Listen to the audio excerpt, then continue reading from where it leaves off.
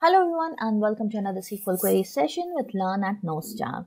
In today's session, we are going to continue with what we were discussing in our last session, which was basically to calculate the year-to-date and month-to-date totals on the sales table. But we also discussed a little bit about window framing and how we can use it to deal with the duplicate records in our data.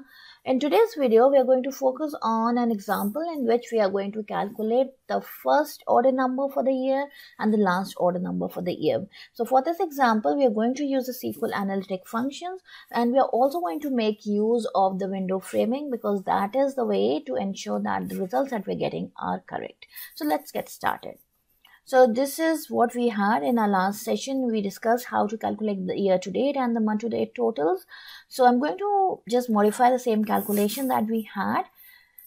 So the first thing that we are going to calculate over here is the first order of that year. So we are going to calculate the order number of that first order. So let's say this is the first order. So this happened on the 4th of January of 2008. So my first order should come out as SCO 71858, and then I have to calculate the last order of this year, which should be coming as the last order that happened on the 2nd of December, and this should be the order number that I should be getting in the output. So how we can do this, let's see, using the analytic functions. So now we are going to make use of some other analytic functions. There is a function called the first value and there is another function called the last value. So straightforward functions. We're just going to make use of those functions. So I'm going to calculate the first value and I'm going to calculate the value for the sales order number. So I'm just going to put that inside. And then I have to use the over clause. I'm going to partition by the year and I'm going to order by the order date because that is what I need. And I'm just going to calculate here as first order. Alright, I will have to close the brackets here. And I'm not going to use any framing over here, but for the next calculation that I'm going to perform, I'm going to use framing so that we can see what is difference in the output. So now I'm going to use this function again and my whole calculation is going to be the same. The only thing that I'm going to change over here is add the window framing. The window framing again is going to be, it's going to be between the first row in that data set defined by this partition that we have over here and the current record in that data set defined by this partition, which is on the year of order date. So let's just run this query and get the output.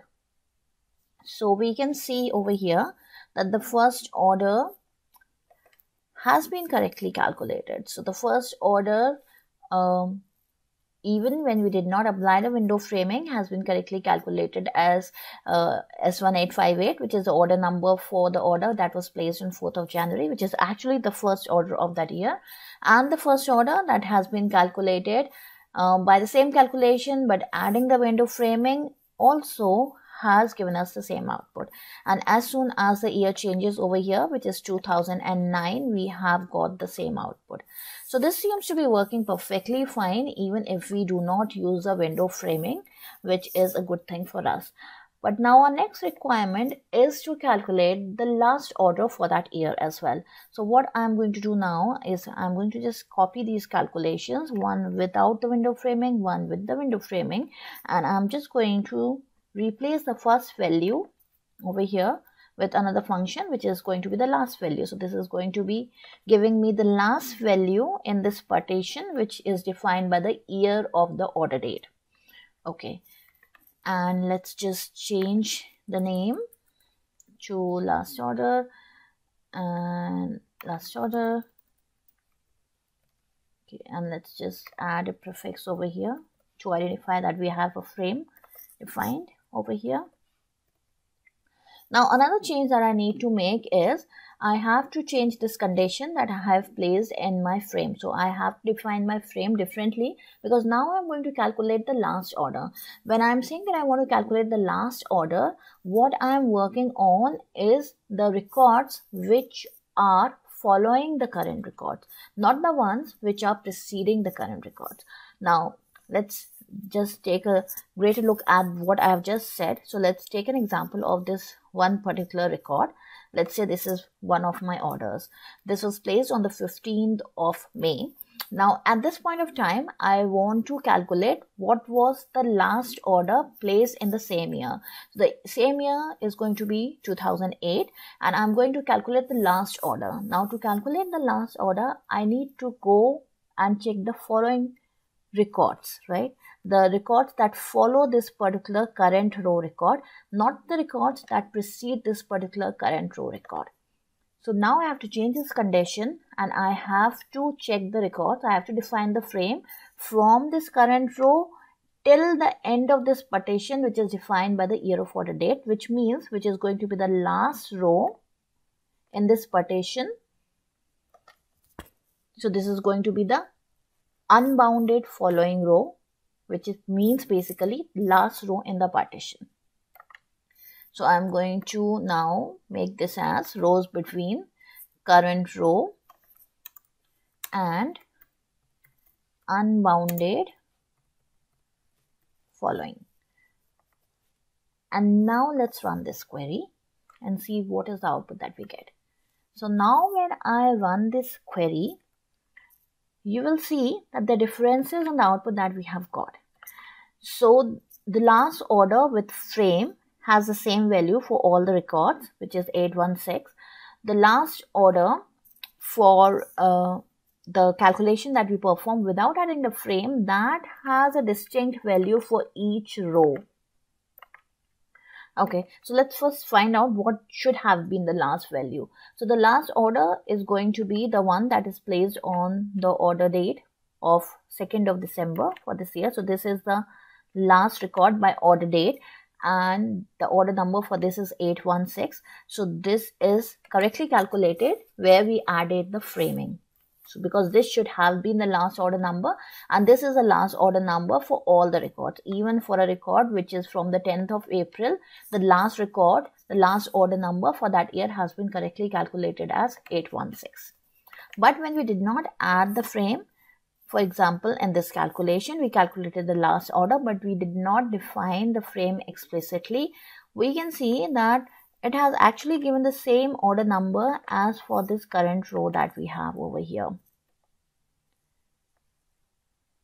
And when we had duplicate records, for example, in this case, it has just picked up one record randomly, and then it has output that record number as the last order.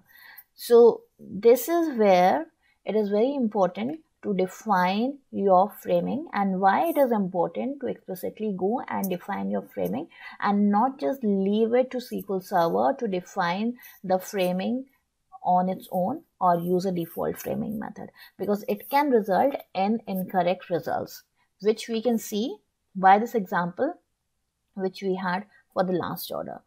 And we can also see that when we did not define the framing explicitly and tried to calculate the first order, SQL Server did give us the correct results. So it was able to calculate the correct results for the rows defined on the basis of the preceding rows, but it was not able to calculate the correct results when we tried to define the records which were following the current row records. So that is the importance of defining the window framing. And it is very important to define it. Another advantage and why it is important to define Windows framing is that it is a more optimized SQL query execution. When you actually define it, you make sure that your results are correct. You also make sure, if you watch the previous video, you will see that it can handle your duplicates in a better way when you define your window framing. And another advantage is SQL optimization happens when you use this particular window framing. So it helps SQL to execute in an optimized way. So that is the advantage. You should always go and try to define explicitly your window framing. It's always a good practice instead of leaving it to SQL Server to define it by default, which might result in correct results, might not result in correct results, but it's always an optimized way of defining your SQL query. Your optimized execution will happen if you define your Windows framing correctly. So I hope again that you found this video useful. We'll be covering many more analytical functions and we'll be seeing more examples on these and how they can be used. Now for each of these analytical functions that we have done, there are parallel ways to do these computations by using different other SQL Server functions as well, but these are easier ways to perform your calculations. So I really hope that you're finding these videos helpful, and please do not forget to subscribe to our YouTube channel because we'll be posting more videos regularly on SQL. If you have any particular SQL query that you want to be answered, please feel free to mail it to us, or you can put it down in the comments below and we'll pick it up in one of our videos and try to answer all your queries. Thanks again and have a good day. Goodbye.